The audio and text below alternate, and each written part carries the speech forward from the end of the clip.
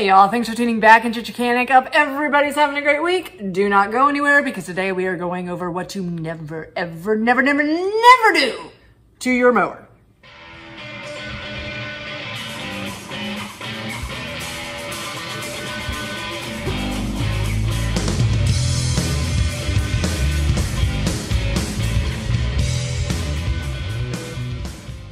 So I might look and sound a little crazy today, and that's because it's been a hell of a few weeks. And let me show you a peek of what's been going on at the shop. Don't wait till the last minute, guys.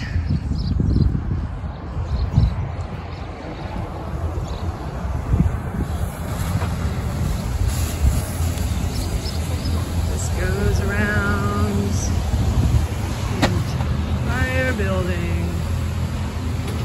Putting them all the way up in here. And this is the sea of riders. People wonder why we're 3 weeks out on repairs. Well, it's because everybody waits till the last minute to check them. And here we are.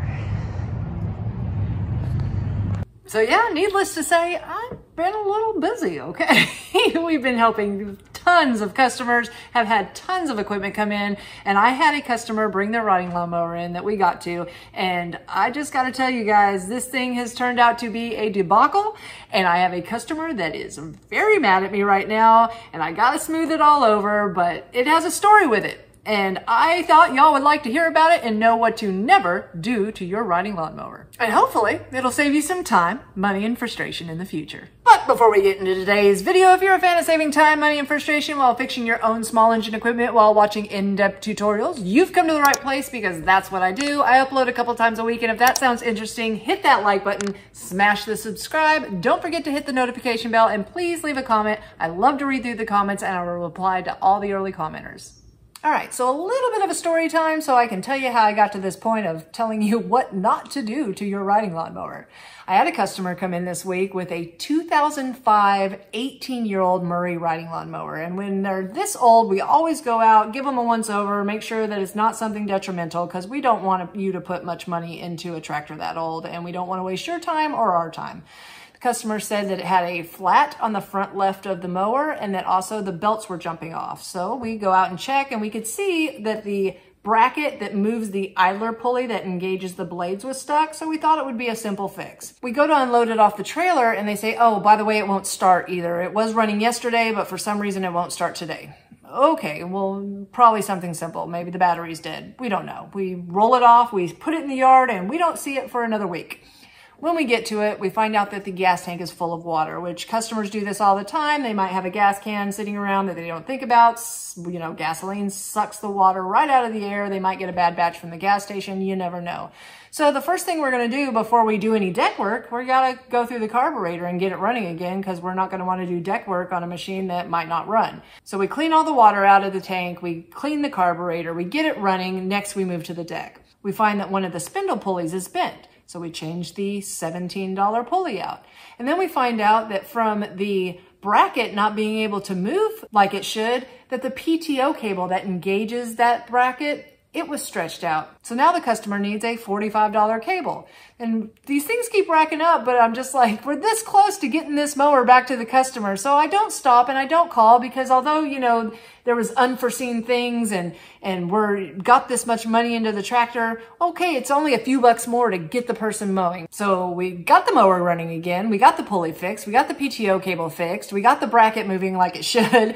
And we go to engage it and it's making sort of a bad sound. And we go and check under the deck and the blades are bent. So that's another $40 in blades. And I'm just thinking, oh, it's like the Money Pit movie where you fix one thing and the next thing breaks with Tom Hanks. You seen it? Yeah, I love it too. So we finally think that, you know, there's nothing else that could possibly be wrong. We're going to tube this person's tire and we're going to be good to go. So I think, goodness, we're finally almost done, but all we have left is to tube a tire. But then we notice, you know, the front right tire, it's sort of low too now. Well, I guess we'll just tube both tires. So we take the tires off and we go to tube them.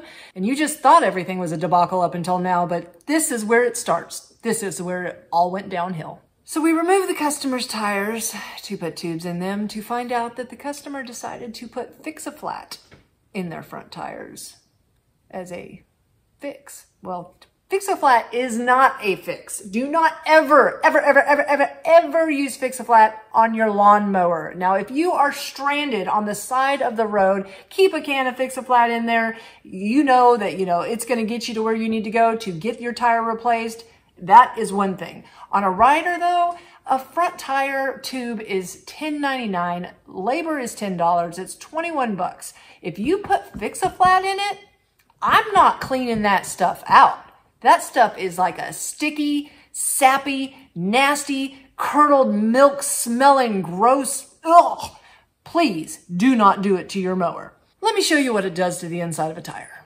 This is the inside of his tire, and that is Fix-A-Flat. And that does not come out. You can't clean that out. No, that's not coming out. Let me see if I can get in here and show you how hard this stuff. There's a chunk. I just had to rip it off. It's gross. Look at that. Nasty, sticky. Ugh. And here's the rim, and all of this brown stuff that you see is this sticky, like gum-like stuff that you cannot clean off. I mean, carburetor cleaner doesn't take it off at all. Ugh, it's gross. It's just sticky, nasty. Ugh. It's like hard, moist gum sap goo. I don't even know how to explain it. It's terrible inside these tires. So we're going to go ahead and try a tube in it because I cannot call the customer now and tell them I just put $250 worth of stuff into your mower and you need 2 brand new tires because I don't have any used ones at $35 a piece. So that's $70 in tires. Rims, I mean, I don't even know if I can get this stuff off the rim. The rims are going to be like $50 a piece. I can't call this customer and tell them they got to pay $120 for their front tires on their 18-year-old Murray lawnmower. So we have no choice. We have to try to tube it. We put tubes in it. It sits for a few days. We make sure that it's going to hold air. We call the customer, tell them that their rider's ready, and they send somebody to come pick it up. When that person shows up, of course, a few days later, the front left tire is flat again.